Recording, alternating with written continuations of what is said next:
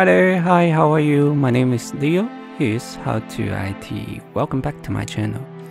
This is the view of the RIITOP NVMe adapter for M.2 PCIe SSD.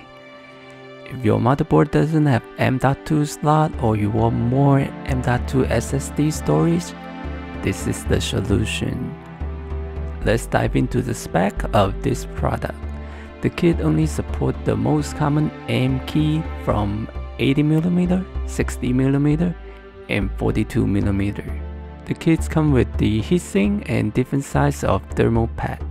The footprint is small, compact, and lightweight with the logo and the LED indicate light on top. The nice thing for me is no screw required putting on PCIe slot. It also works without the heatsink if you need more space or airflow for your PC. The nice thing is that directly connect to the PCIe link to your CPU, which theoretically will be faster than putting on the M.2 slot on your motherboard, which led us to the benchmark test. The SSD I use for this enclosure is the Samsung 970 EVO Plus. The system I use is the old 5th Gen i7 5820K. By the way, I have the recent project for this system. I integrate the Windows ACs onto this system. If you're interested, I put the link on top and the video description.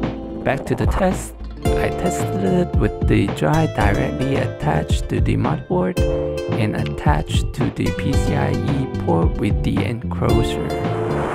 The number is a bit confusing to me at the beginning, however I understand everything after a few tests. The sequential write is a little bit better when plugging directly to the motherboard. The random read and write are much better when using the adapter. I want those tests with the OBS running on the background. Then I tested again with no OBS. Without the OBS, the sequential speed for both tests are matched right now, and the random read and write speed are faster when the drive attached to the PCIe port. I further compared the number with the test I done on the other system earlier. Finally, everything is clear. In summary, the adapter will add next to no performance loss. The drive will have faster response time when it connects to the PCIe port with the adapter. If the system running multiple things on the background, the sequential speed will be faster when the drive connects to the onboard M.2 slot. Because the sequential test rely on single thread CPU 0 when the drive plug into the PCIe slot. On the other hand, it seems the chipset will do some of the offload when the drive plug into the M.2 slot. Comparing the test between the other system, the numbers show the random speed will benefit with higher clock speed. That's it for the test. The build quality is surprisingly good. The heatsink and backplate are made with solid metal. Not to mention the price is very good as well. Something to keep in mind, this kit is PCIe X4. Don't confuse by the name on Amazon. You could clearly see that on the PCB. There are no connection to the rest of the pin. The name only means you could plug this adapter to those slots. Secondary, it doesn't support all the motherboard if you use it for boot drive. It should work with everything later than the 5th Gen Intel. The 4th Gen will depend on the motherboard itself, and you'll be fine if you use it as a secondary drive. Overall, I think this is a great product for you if you're still rocking the old platform.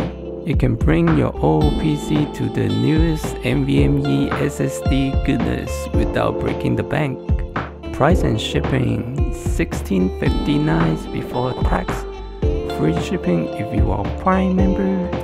I ordered it on July 20th, delivered on July 22nd. If you want to clone the old drive with the OS on, it's very simple. You could simply use the software from your SSD manufacturer or use the free software. I will put some software link on the video description too. If you have a Samsung SSD, I highly recommend you install the driver from Samsung. If you are interested in how much performance gains, you can check out the video I've done earlier. I put the link on the video description as well. Alright, thank you so much for watching. My name is Leo. Here's How to IT. I'll see you next time. Bye bye.